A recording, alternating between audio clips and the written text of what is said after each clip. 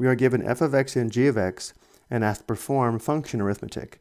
We're asked to determine f plus g of x, f minus g of x, f times g of x, and f divided by g of x. For the first step, notice how f of x is given in factored form.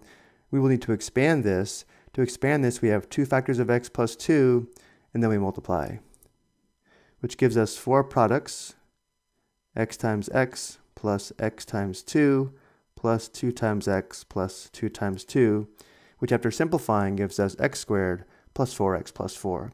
When performing the function arithmetic, we will use the expanded form of f of x.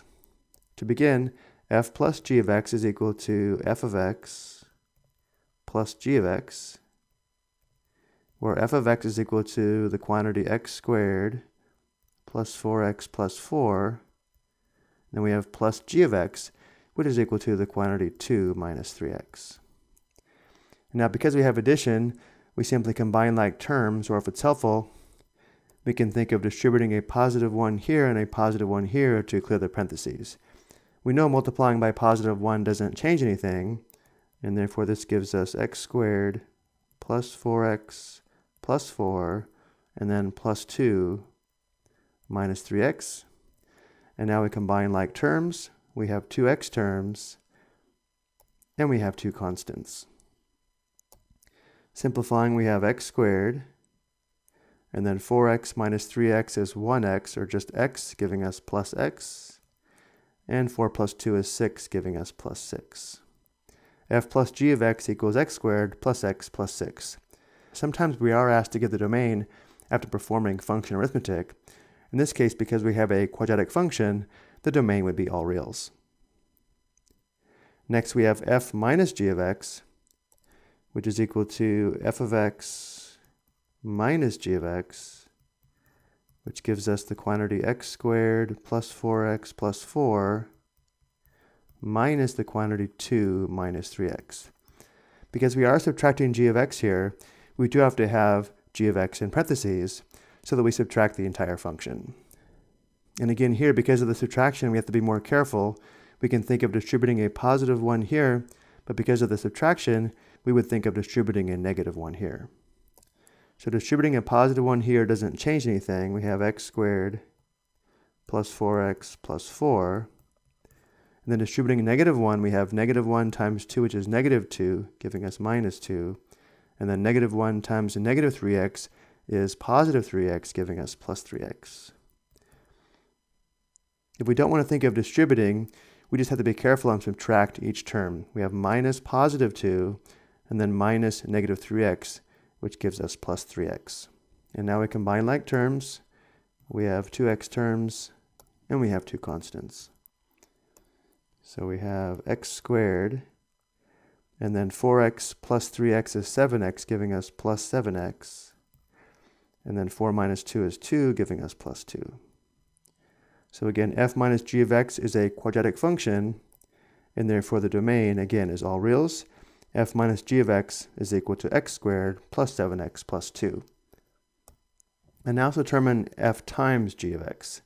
F times g of x is equal to f of x times g of x, which is equal to the quantity x squared plus 4x plus 4 times the quantity 2 minus 3x.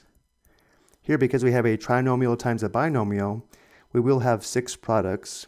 We distribute the x squared first, which gives us 2 products.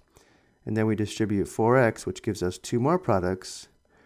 And then finally we distribute the 4, giving us the last 2 products. So multiplying, we have x squared times 2, which is 2x squared. And then we have x squared times a negative 3x, which is equal to negative 3x cubed, giving us minus 3x cubed.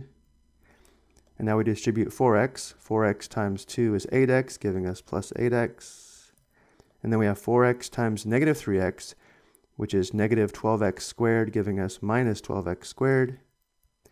And now we distribute 4. 4 times 2 is 8, giving us plus 8.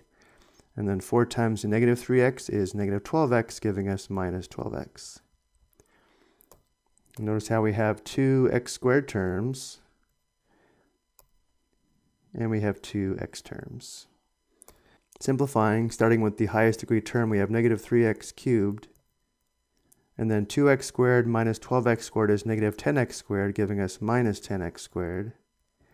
And then 8x minus 12x is negative 4x, giving us minus 4x. And then finally we have plus 8. F times g of x is equal to negative 3x cubed minus 10x squared minus 4x plus 8. And because we have a polynomial, the domain of f times g of x, again, is all real numbers. And then for part D, we have f divided by g of x, which is equal to f of x divided by g of x, where we know f of x is equal to the quantity x squared plus 4x plus 4, and g of x is equal to the quantity 2 minus 3x. At this point, we would normally try to factor the numerator and then simplify, but we know the factored form of x squared plus 4x plus 4 is the quantity x plus 2 squared, so we can also give this quotient as the quantity x plus 2 squared divided by the quantity 2 minus 3x. But again, it doesn't simplify, and therefore either form is acceptable for f minus g of x. But because we have a quotient, the domain is not going to be all reals because division by 0 was undefined. To determine which value to exclude from the domain, we have to determine which value of x makes a denominator equal to 0. To do this, let's set 2 minus 3x equal to 0 and solve for x. To solve for x, we subtract 2 on both sides, giving us negative 3x equals negative 2, and then dividing both sides by negative 3. And simplifying, we have x equals positive 2/3.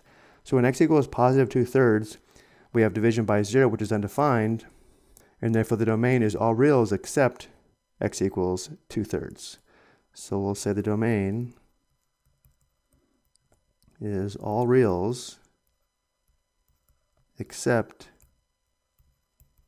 x equals 2/3, or sometimes we just say x can't equal 2/3.